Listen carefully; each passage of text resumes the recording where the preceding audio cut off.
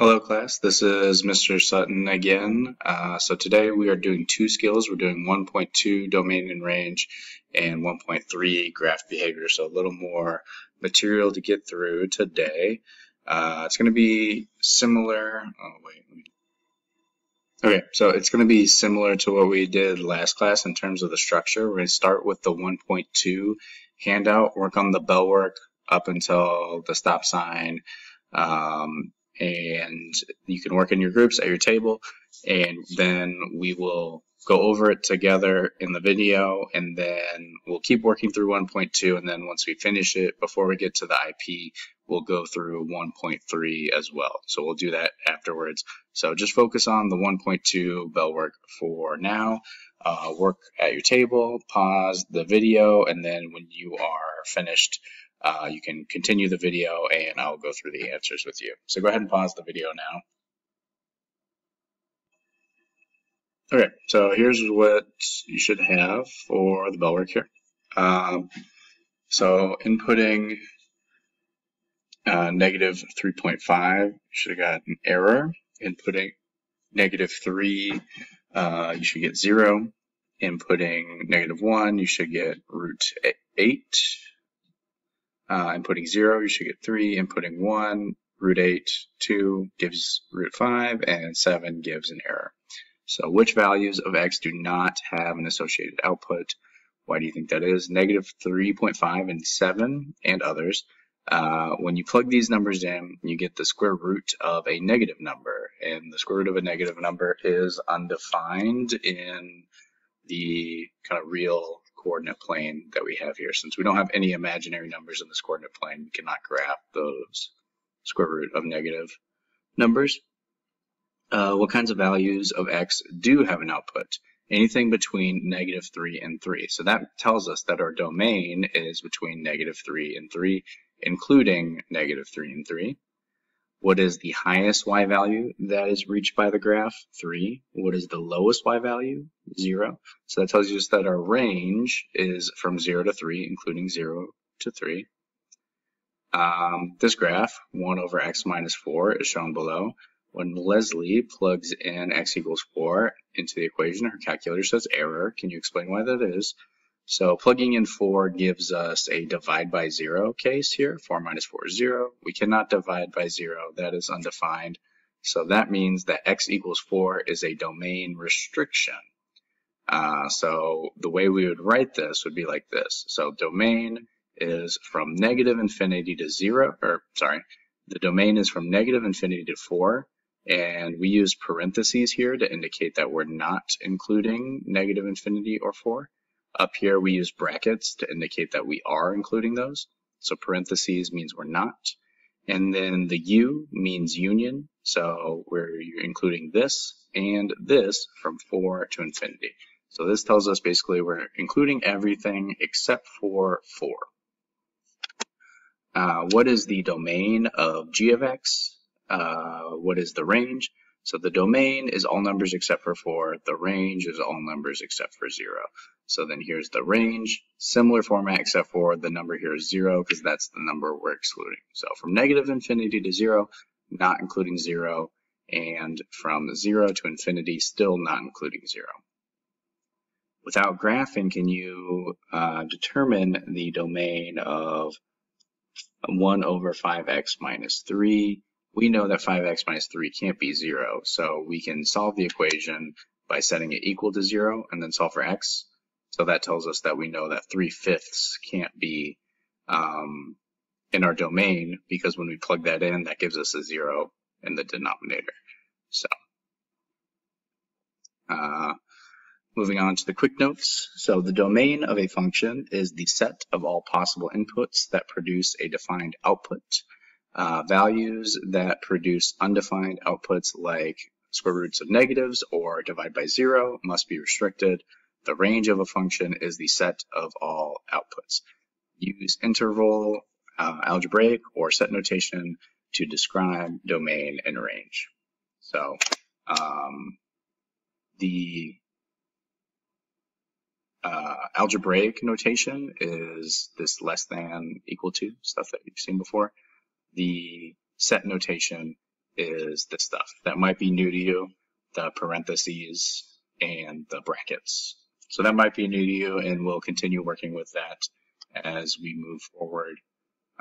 So just so that we're becoming familiar with that, that is how we typically describe domain and range. So now I'd like for you to work on the check your understanding part, which is the next section. So work on that individually or with your groups, and then once you have some answers there, continue the video and check your answers with what I have. So go ahead and pause the video now. Okay, so hopefully you have some answers there. So here we go. So go ahead and check your answers here. Again, I don't want to talk through all of these because I don't have too much time. We still have to get through the next section. I will explain some things.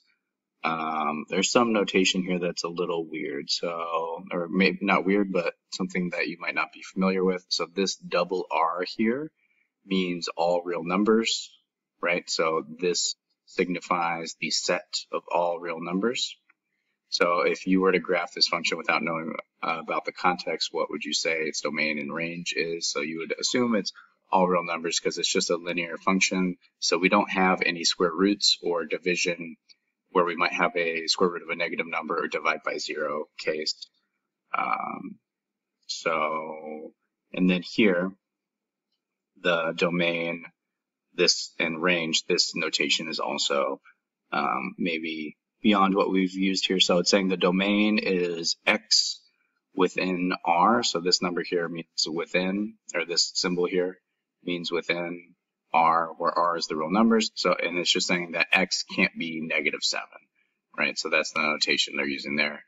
And then same thing with the range. So it's all Y's within all real numbers. So it's saying Y is any number that's in the all real numbers, but it can't be 0. So it can be anything else except for 0. So that is the notation they're using there. So basically saying the domain is not -7 and the range is not 0. Everything else is good except for -7 for the domain and 0 for the range. So if you used just kind of normal notation like this with less than or equal to, or the set notation we talked about, that is good. And then find the domain of, sorry, one thing I want to clarify, I'm realizing I did make a mistake here.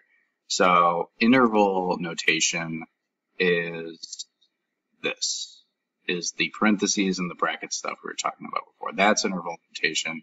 Algebraic notation is the less than or equal to notation.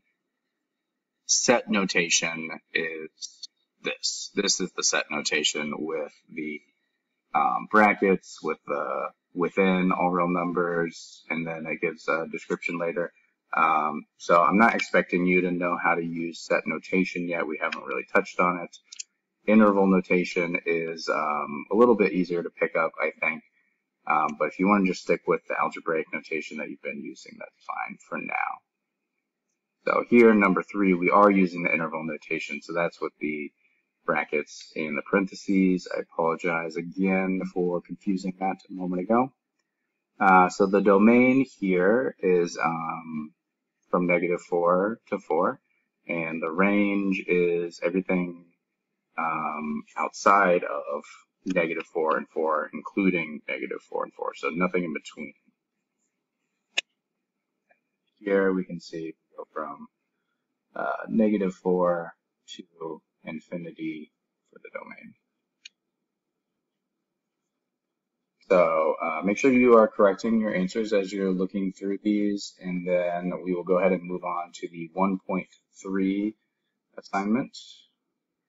So now you should be working on the 1.3 bell work and notes assignment. So pause the video, work on that with your group mates, and then we will continue. I will go over the 1.3 in just a moment. So go ahead and pause the video now. All right. So what types of food and drinks do you see advertised often? Different things you could say there. What types of things do you see very little advertising for? Why do you think that is? What do you notice about the two graphs, and what do you wonder? The market for soft drinks is much bigger, but people are willing to pay more for formula. I wonder how companies figure out this kind of data. Which customer base, formula, or soft drinks is more swayed by the increase in price? How do you know? So if soft drinks started getting more expensive, you'd be less likely to drink it. But formula is more crucial, obviously, for baby's health. So increase in formula price, the parents are still going to buy that for their baby, right? Most likely. So let's look at this data here. Do you think it's a good idea for companies to always charge more? No, if you're overcharging, you'll lose money because you will lose customers. So if you have less customers, then you will make less money. So, the graph below gives the food companies revenue for baby formula. The x-axis represents the price of the formula. Label the y-axis revenue in millions. So that should look like that. The new intern at the company suggests selling the formula for $20. Is this the best price? So price $20, no, because the revenue is $1,400. Best price is going to be at $60. Like, so 80, also not the best price, too expensive. You're losing some customers. Roughly 60 is the best price, because that has a relative maximum there at 2,500 million in revenue. At what price will the company make no money on formula? So at $0 and $117. So if they sell it for $0, they're not going to make any money. If they sell it for $117, no one's going to buy it because it's too expensive. Between 0 and 60, how much does revenue change on average when the price of formula increases by $1? So want to average those. We should get 41.67 million. So that's the rate of change here. R of 60 over R of 0 over 60 minus 0. That's how you calculate the average rate of change. So for every $1 increase in price, the revenue increases by $41.67 million. For items like baby formula, maximizing revenue might not be the best because if families can't afford it, there are serious consequences, right? That would be bad for our general population. So here are your notes. Running out of time here, so pause the video. Make sure you get kind of summarization copied down. You have your average rate of change formula, which we used up here to calculate the average rate of change. And then also work on the check for understanding on the next part. Pause the video and I will show the answers for that coming up.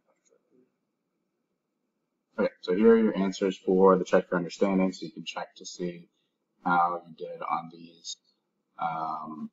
And then after you're finished with this, you want to work on the IP. So you have two IPs. Today you have 1.2 and 1.3. So make sure that you complete both of those, and those will be due when I see you on Wednesday. So make sure that you are completing those, and I'm very excited to see you all for the first time on Wednesday. So have a good day. I hope you have enjoyed your first week of school.